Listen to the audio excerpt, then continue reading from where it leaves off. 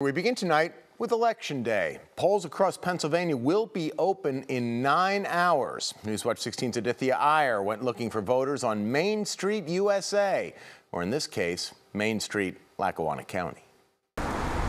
Cutting through the Mid-Valley region in Lackawanna County is Main Street, where political division is visually apparent.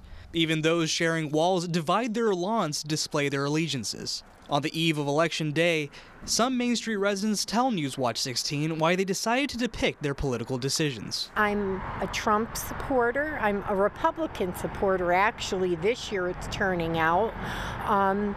And I just wanted to get the word out that, please go out and vote. I think Harris, she's got a lot of experience and she's a very bright woman.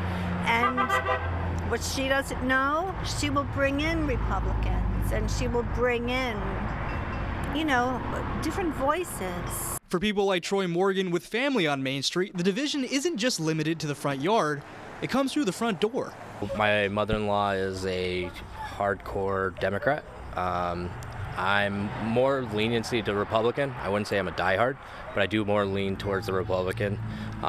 So inside the home, we kind of just don't talk politics. But despite the divisions on and off the street, those with ties to Main Street can't wait for election season to be over. I'm really happy because so many people aren't talking to one another. Like, it's ridiculous. Like, having an adult conversation has taken a side route. I am nervous about the election. I just have to worry that Kamala's going to get in there. We need change.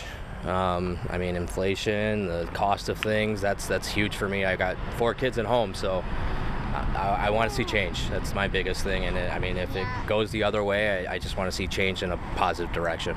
Aditya Iyer, Newswatch 16, Lackawanna County.